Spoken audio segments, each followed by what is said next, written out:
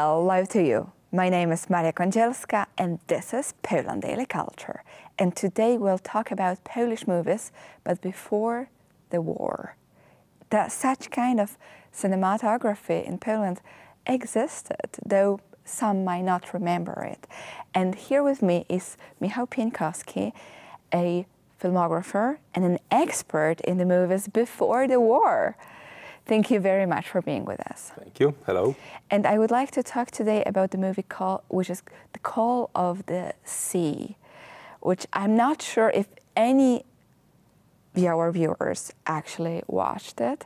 So please tell us everything about it, and especially the fact that the Polish Film Archives are doing the reconstruction of this movie. Yeah, indeed. A couple of years ago, we worked on restoration, digital restoration of this movie. But I think the most interesting fact about it is that it was produced by Maria Hirschbein. She was the first Polish woman filmmaker and producer. It was very interesting, very brave and very self-confident woman. She wasn't afraid of risk. In this period, Polish cinema had some kind of star system. People didn't go to cinema to watch the movie, but to see the star, the favorite. And in this period, it was very difficult for new actors to have their debut. And Maria Hirschbein wasn't afraid of it. She did this risk, she took this risk, and she gave an opportunity to new actors, to new directors, to have their debut and to start their career. And Call of the Sea is one of such movies. Almost all cast of this movie were beginners. Director also, it was a very early film of Henryk Szaro, director.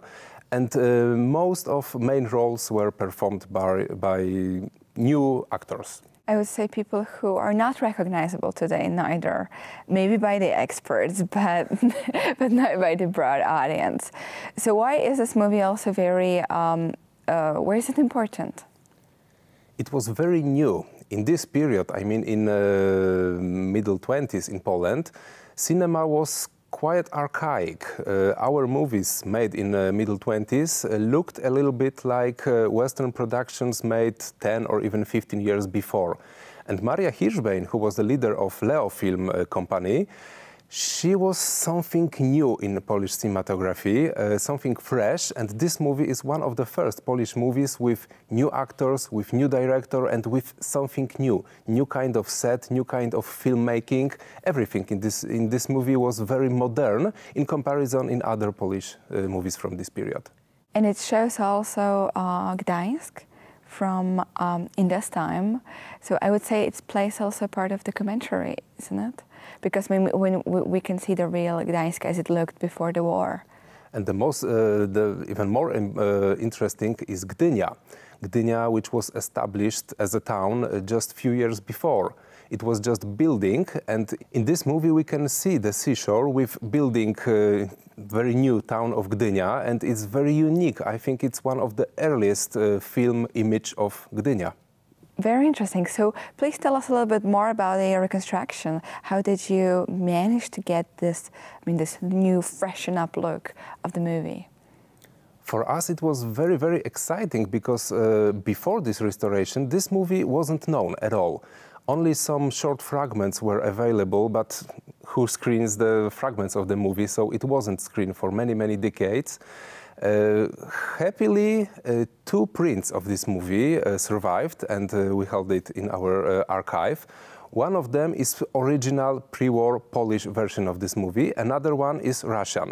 So some parts of this film survived only in Russian versions. Silent movies had intertitles with narration, with dialogues, so we had to retranslate them back to Polish from Russian, and it was very difficult because Polish language in this period of cinema was very poetic, very pathetic, and Russian was very strict, very short, so those Polish titles translated to Russian were totally different. Moreover, Russians had the style of translating. They didn't care that much about original, they care about Russian translation. So in some cases it was totally different than original. So when we had to translate it back, we weren't so sure how it should be translated. So you even kind of put the element of creation to this movie. Definitely. So it is a new version restoration of film is kind of creation, because in many cases we are not 100% sure that how to did it, how to make it, how it was made before. I would say that there is probably no one lives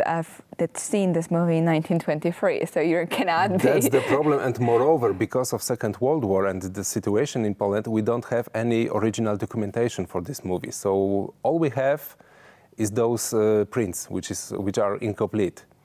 And another very difficult situation was about colors. This film was colored, tinted originally, and this Polish print is original tinted version, but this Russian is black and white. So some parts of this movie were black and white, and we had to recreate the color. It. Yeah, and we did it, but only partly. In those scenes that at least in small fragments survived in this colored version, we put this colored back. But those scenes that entirely were preserved only in black and white version, we left them black and white because we were not 100% sure what color should be used in this part. Well, extremely interesting, and as I can imagine, also it's a lot of work in archives and thinking it through. So what would you recommend for modern audience if they take this movie, if they watch it? Why should they watch it, and how should they approach it?